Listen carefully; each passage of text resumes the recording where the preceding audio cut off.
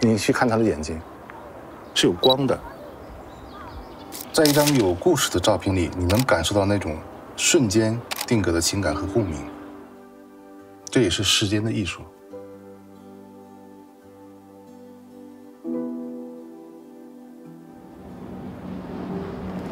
早啊，小朋友。看到他们，会让我想起我自己小的时候。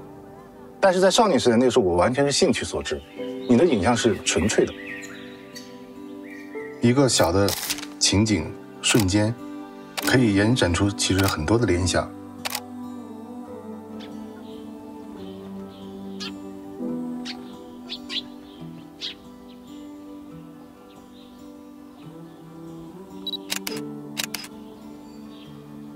好多小孩都自己走的，这是我唯一看到的，是母亲在带着孩子。拜拜，拜拜。这个场景一下子就促使我，希望能有更多的和他们有一些了解。几点开始从家里出发6点多。6点多钟，要走多久啊？走接近2个小时。走。就是漫漫求学路。真的是很写实啊！他们真的是要走2个多小时的，在那种大山里面穿行。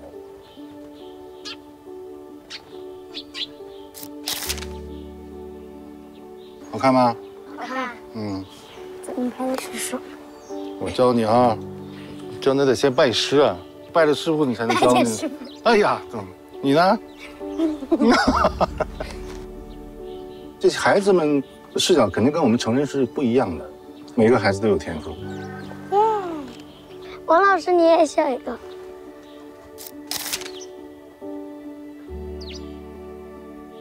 如果我教会他去拍拍他自己的身边的生活，拍拍他的爸爸妈妈，这是实实在在存在的。狗啊狗，那他会叫吗？他不会叫。还记得我怎么教你吗？记得。记得吗？那今天我把手机交给你，拍拍你们小朋友。会了吗？这是我的学校，现代汽车希望小学。Hello， 你叫什么名字啊？我叫周雨。你叫什么？周雨娜。那你几岁了？6岁。你这位同学呢？我叫郑颖丽。那你们想放假吗？不想。为什么不想？我想一直把。你会在学校里面有好朋友。看，你不是最好跳舞？他们在玩抓子。这是我们的班主任姜老师，他对我们很好。喜蝶，你喜欢我们班主任吗？喜欢。像惠泽，经历过这次地震，你要通过一些具体的事情去重建它。那尤其看到他们现在这种硬件条件啊，得到很大的这种改善。那这些东西对于孩子来说，它是一个向上的。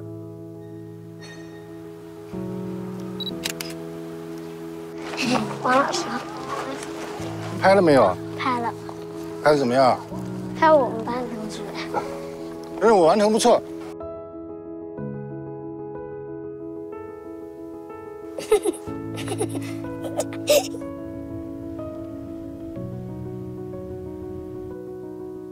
啊，这是我家。哪个是你家？这个。你家里还有谁在啊？还有爸爸妈妈、爷爷奶奶、哥哥。哦。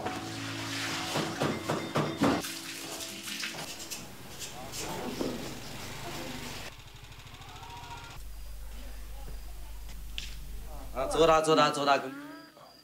你上几年级？初一。初一是吧？嗯。那上面的奖状有多少是你的？那边。右边的都是你的。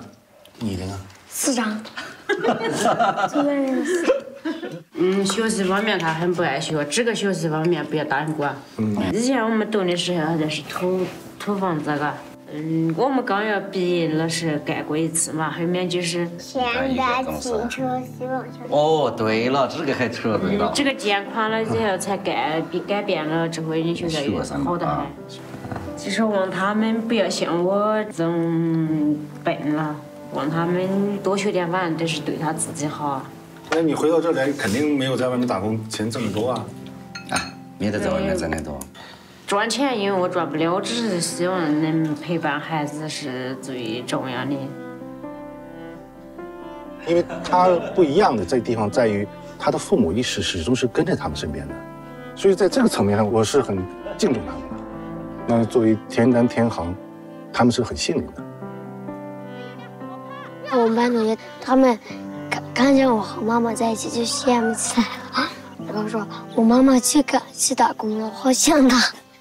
我说别哭了，然后爸爸妈妈会回来的。看，我来到了我家的玉米地，我看到了妈妈，上去打声招呼。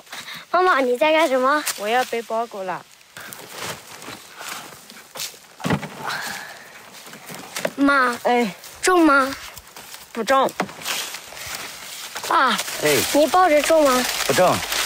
为什么你们都说不重？我看着挺重啊。因为我们习惯了嘛。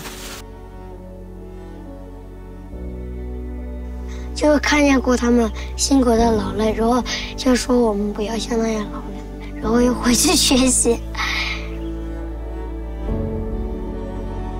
我的愿望就是无论我再吃苦，都希望这3个小娃能为他们的梦想实现。农村人只有读书是唯一的酬劳，你们要好好读书，我爱你妈共同的努力。因为爸爸妈妈说要好好学习，然后才能走出大山。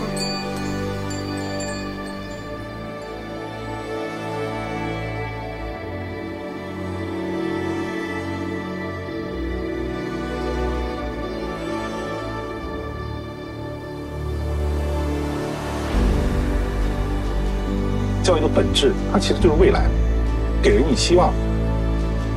学校的引导，家庭的引导，企业的扶持，这每一个微小的推动，最终就会变成一个可以强大的一个正向力量。路过这个地方的你们就说来过你们家那个来屋头玩下嘎。看到他们这样感到幸福，我由衷的祝福他们。有时候我甚至在感慨我的镜头，我的视角，可能承载不了这份超越时间和空间的牵挂和关心。